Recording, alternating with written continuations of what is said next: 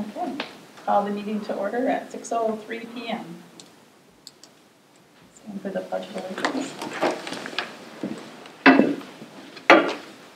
I pledge allegiance to the flag of the United States of America and to the republic for which it stands, one nation, under God, indivisible, with liberty and justice for all.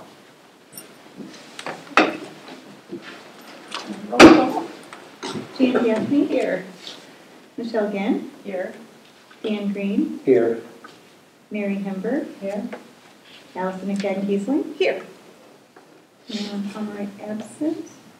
Ann Rose. Here. Julie Meredith here.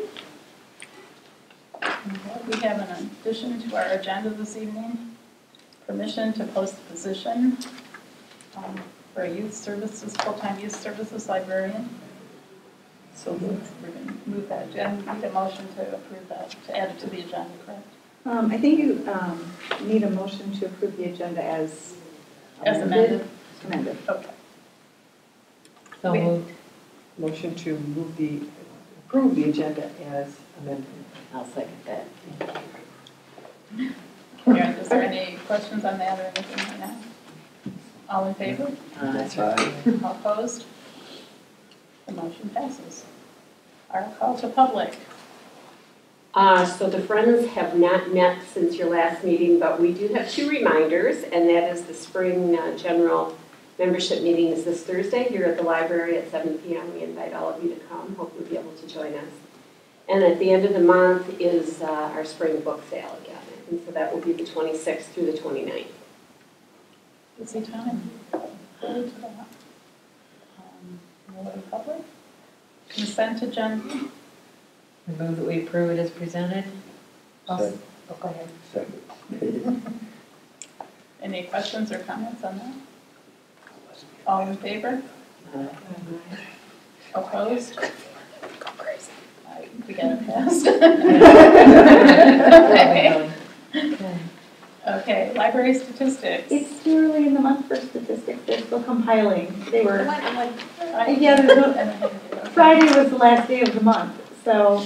that would make it difficult. Yeah, it would make it difficult, yeah. So, Yeah, Bill said to let you know that he's a little behind, couldn't really pay that fast. We'll have double library statistics next month, so. Our library director's report. Okay, that we do have. Building and grounds, plans for phase 3 of our parking lot reconstruction project continue to move forward. I have a pre-construction meeting with our engineer and ASI on Monday, April 17th. The contractor is planning for this work to begin on Monday, May 1st. This phase of the project will be the southern portion of the parking lot, including the entire parking area. The work will be done in 2 halves, starting with the west half and progressing to the east half. The contractor anticipates the work will take 3 weeks. As a reminder, there will be a 1-day library closure near the end of the project to lay the finished layer of asphalt over the entire lot in order to prevent a seam. We will give as much notice as possible of this closure, but weather will be the final deciding factor. Project updates.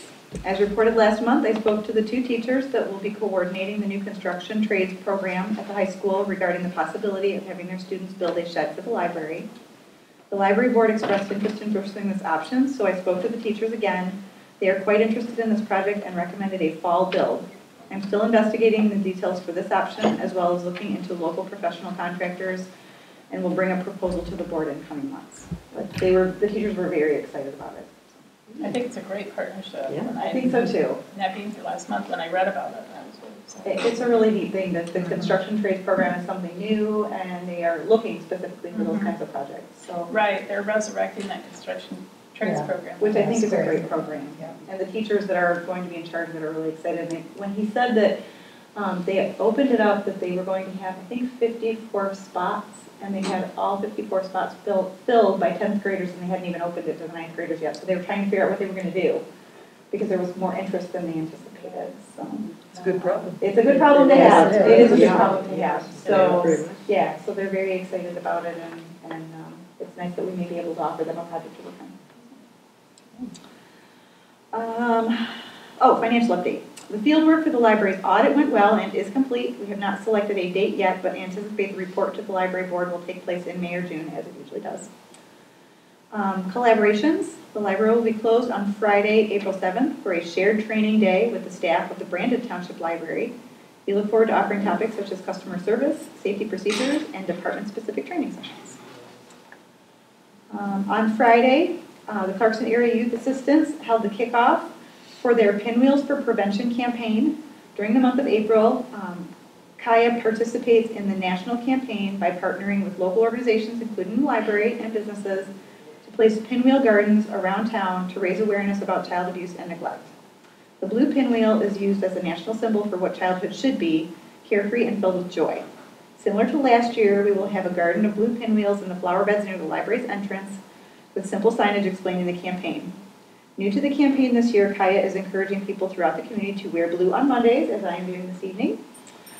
During the month of April, also in support of this prevention campaign, Kaya and Care House will be hosting a training session at our library on Friday, May 12th at 8 a.m. for healthcare professionals and others who work with children to help them recognize the signs of child abuse and neglect, explain the reporting process, and address questions and concerns about this issue. So this is a nice partnership with the Clarkson Area Youth Assistants.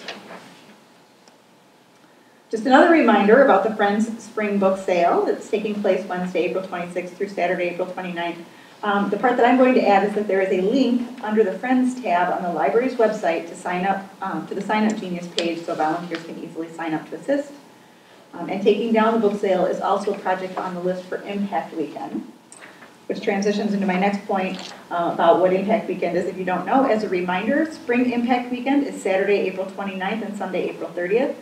This is an event that takes place in Davidsburg and Clarkston twice each year in the spring and in the fall to rally nearly 1,000 community members to come out in force to volunteer on projects that serve seniors, low-income families, the homeless, special needs, churches, schools, and nonprofits. There are projects to suit all ages and abilities who would like to serve. What started many years ago as one congregation, the Church Has Left the Building service project, has blossomed into a local movement to improve lives in the community around us. And you can find out more and sign up to volunteer at www.impact-weekend.org.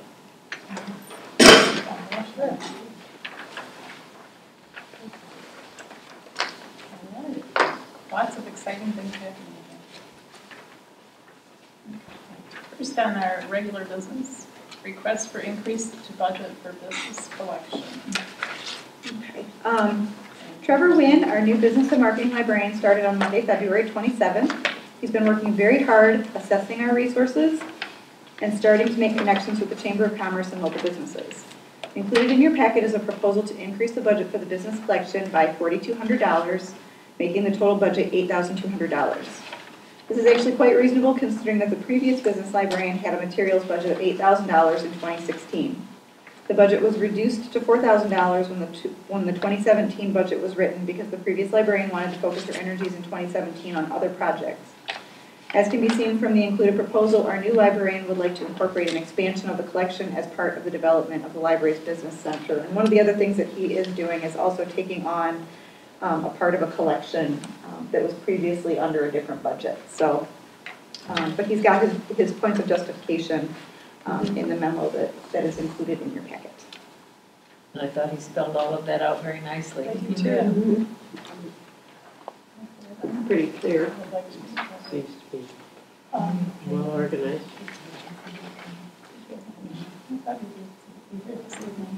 And we would request these funds be taken from fund balance and added to 982.6, which is his business line item. Does anybody have any questions on this? It seems very reasonable to me, and a good thing to have, because we're expanding our small businesses in the area are expanding too. A lot of detail in it. I move that we approve a transfer of $4,200 from fund balance to line item 982.600. I'll second. So any questions or comments? All those in favor? Aye. Opposed? Passes. So, Trevor can get busy. Yeah. I'm sure he's already very busy. But I have a lot more. Okay. Next, discussion of possible changes to the irrigation system by the garden club. The Clarkson Farm and Garden Club has been taking care of the library's landscaping and flower beds for many years. Over time, they have added 3 children's literary gardens, an anniversary garden, and an edible garden. Garden Club's new coordinator of the library's landscaping is interested in having some additional sprinkler heads added to some of the gardens to automate the watering in some of these plantings. And I'll provide you with an overview of what's being considered. The new person who is handling it is Joan Harbaugh. And I've met with her a couple of different occasions, and she was just in this afternoon wondering if she should be here tonight, and I said if she wanted to, that was fine, but I thought I had a pretty good handle on what she wanted to do, and what she's asking is pretty basic. She's got a couple things in mind. One of the things that she's going to do is change out, there are quite a few annuals that have been planted every year, and she is going to replace a lot of that with perennials to make it less work, which I think is a good plan. But she's got a couple of places, specifically in this new edible garden, where she thinks we need to have some additional sprinkler heads because they're doing a lot of hand watering of those tiny little plants. So I asked her how she thought she wanted to handle this, and what she is proposing is that the garden club would pay for it, and they would hire the library's irrigation company, Nature's Rain. Mark is the person who's in charge of that. She would work with Mark and explain to him what they wanted to add, and then they would pay for it. The garden club would pay for it. So that seemed like a pretty reasonable proposal to me.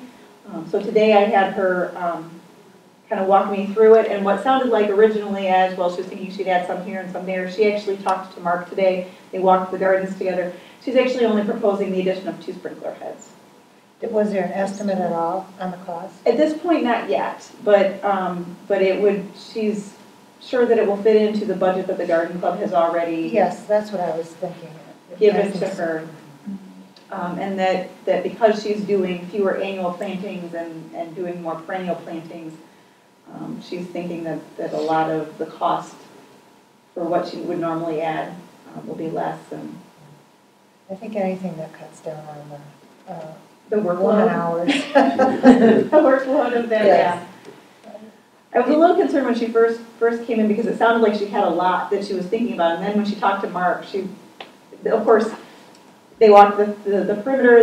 He showed her where all the sprinkler heads were. They had a chance to talk, and he gave her some flags to put them exactly where she's talking to. Okay. So it went from a whole big change to, I think we're adding 2 sprinkler heads. Mark would be doing it, and he's the one who's done all of our sprinklers. He's the one who did all of the reconstruction after the parking lot project last year. So there's no money? There's no money for us. Okay. But if you have questions or concerns, please speak up, and I will take them back to her, and we can still discuss some other things. But Their meeting is a week from today. okay. Well, I don't see any problem with it if they're bearing the cost, because it's not, what it will do for everyone is keep everything looking fresher, which is to our benefit and theirs because it decreases the amount of work that they have to do to keep it up. So I can't see any. My main reason concern to was object. sort of the magnitude of what they were proposing and how much, that sort of thing. But then when she started talking to Mark and really digging into what it was they were planning, it turned out to be, I put it on the agenda and then I heard what she was actually thinking, like, oh, okay, well, this isn't such a big deal. But I wanted you to know about it because it is a change to library-owned equipment. Right. So.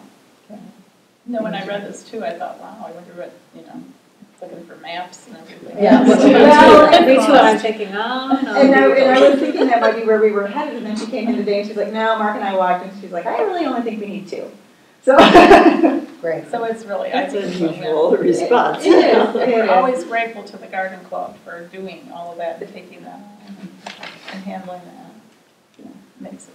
So do we need a motion to, I don't think so. I just need to go back to her if you have any questions or if you have concerns or.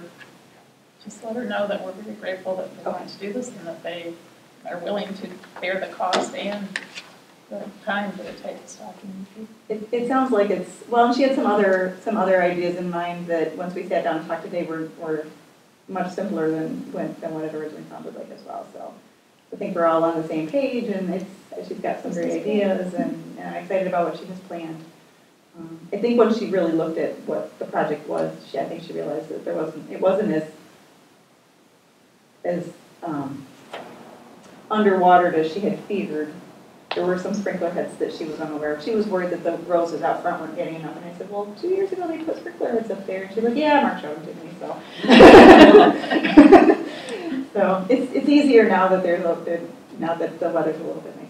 Well, they didn't do well last year, but that could have been because of the weird. It was 90 degrees You for know, like it 8 was straight A weeks. record number of 90-degree days. It was last really, summer. It was Very I hard to think keep it anything was, warm. you know, Yeah, and we had to make universal problem. we had to make a huge budget adjustment just to pay for all the water to keep that sod from dying last year. So that was part of my worry, was that they were going to put in so many additional sprinkler heads that we would need to make budget adjustments.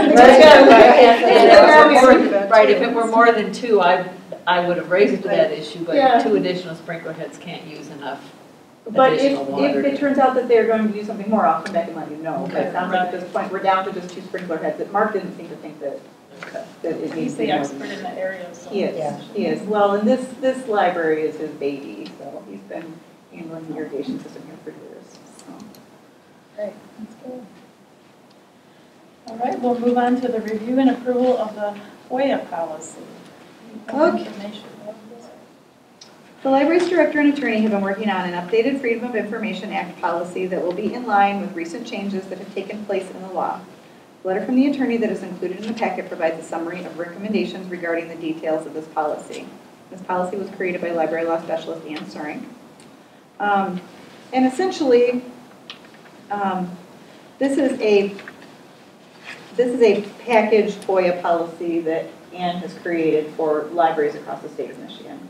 And instead of us contacting an attorney and writing a whole policy, what they have done is they have created a library policy that we can buy as a package, and it's very economical to do it that way.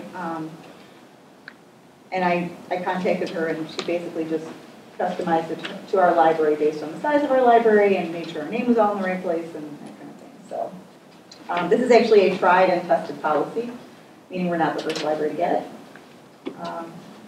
But if you have any questions or comments on it, this is something that we need to have in place. We don't get a lot of FOIA requests, but it is important that if you do get a FOIA request, that you have the details of what your fee structure would be. And what you can charge. What you cannot charge unless you have a fee structure that is board approved. And also your time frames. Yep. Yep. And the law changed a couple of years ago, and our previous policy was not detailed enough to accommodate those laws. So. Well, I actually read through this. I found it very interesting. And amazing, the details that. It's you a read good thing lot to of. know. It's a good thing to know. That it was, yeah. It will probably be our longest policy that we have. But I feel like we are comfortable because any situation that would come up, I think is probably addressed in that. I think so. And so I feel comfortable with that. Well, and it is appropriate to have a policy that is detailed in this way, because when you're discussing the importance of handing over public records, you want to make sure that you're doing it properly. And while there are many cases in which if the record is available electronically, we would hand it over no charge, but if they're looking for something that we either have to create or we have to hunt down, so to speak, you want to be able to have all of that laid out for people. And the summary version, the short version that's in the middle, is what would be posted on the website. The library director is the official FOIA coordinator for libraries, but then the actual creation and distribution of that information can be delegated out depending on what the department of the library that it needs to come from. So, and it's very specific in terms of the employee that has the lowest pay structure, that is able to produce that information is the person that would be responsible for handling it, and all of that is laid out very specifically in line with the law. Are there any questions on this? We need a motion to approve. You actually need it. It's a resolution, and we do need to take a roll call. Oh, it is. This is a fancy one. Yes, it's got one more. And there is a resolution that's right in the packet near the Let's see, it's just past the letter.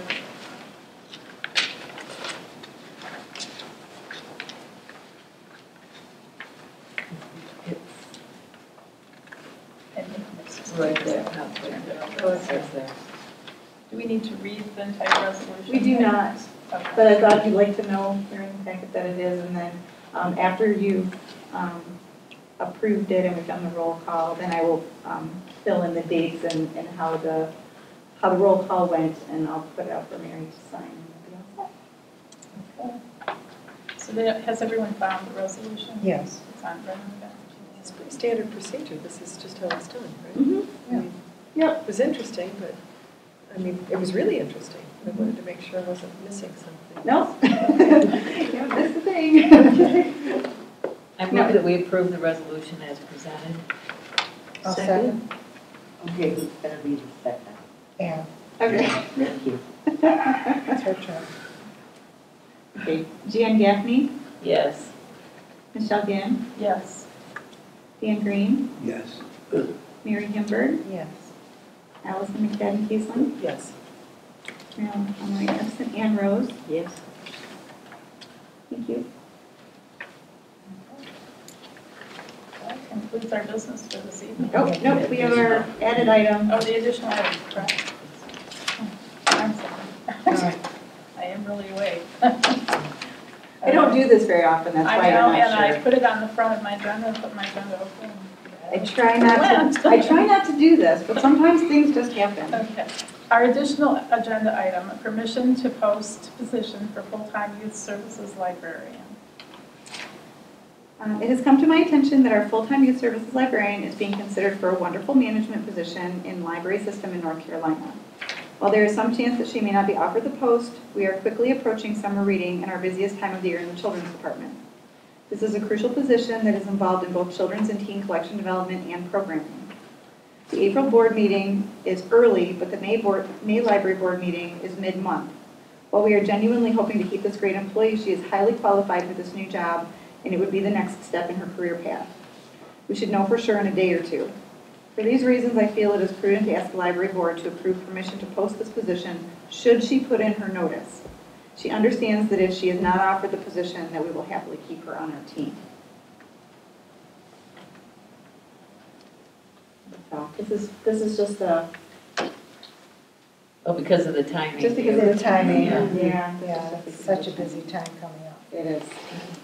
And I can certainly see that you can't wait until May. And I don't want to call a special meeting if I don't need to. No, I appreciate that everybody comes to these meetings, and I try to spread things out so that your meetings are appropriate and not too long, not too short, but I didn't know how else to handle this one other than just ask for permission in advance. And I think it was a very good plan to do Yeah, that. I do too. Considering Thank the you. time frame, Very and good.